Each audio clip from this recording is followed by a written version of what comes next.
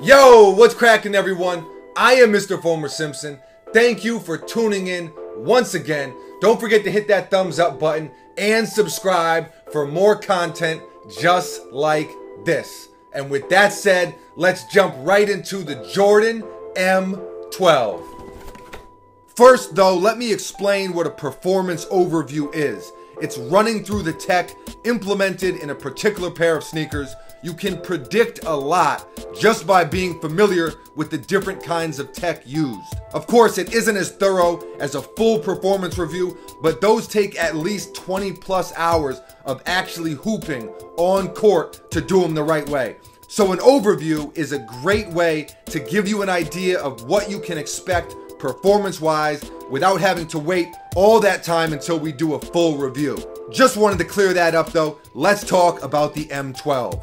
Retail is 135 bucks and these are available right now, so I will put a link in the description for anyone who wants to grab a pair. Now, as far as the fit goes, these are true to size and are very comfortable. Something I noticed right away when I put them on is these 4 interior foam pads. I really liked how they felt, and I also think it's going to be a pretty good look for support and lockdown. Webbed lacing setup will help with lockdown as well. That's something that gets overlooked a lot, but how a shoe laces up and the ability for them to stay tight is crucial. How many times have you been hooping and every 10 minutes you got to relace your sneakers? That's whack.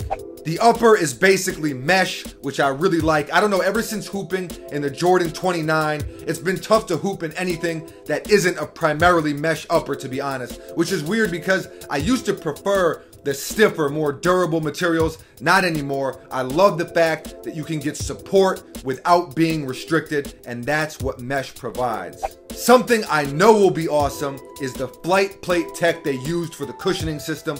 For me as a player, impact protection is paramount above all else, and I know that this tech is going to be good money. It's the same as the Jordan 29. There's a couple little differences, but the overall tech is the same. It really allows you to tap into that zoom air, and I don't think there's a better setup for maintaining court feel and giving you that impact protection. It's just excellent. Overall, I expect these to be very good. I don't think they'll be better than the 29, but very good. I like the M11 a lot, and I think these are gonna be a slight upgrade, so I'm a fan. We'll see though. I will definitely let you know how it goes when I really put them on court for an extended amount of time. And there you have it, the Jordan M12. Stay tuned for the full performance review. Also, stay tuned because we got the Kyrie 2 and the Kobe 11. Got those performance reviews coming soon. Those are almost finished. Thank you for watching. Not too much else to talk about right now. So until next time,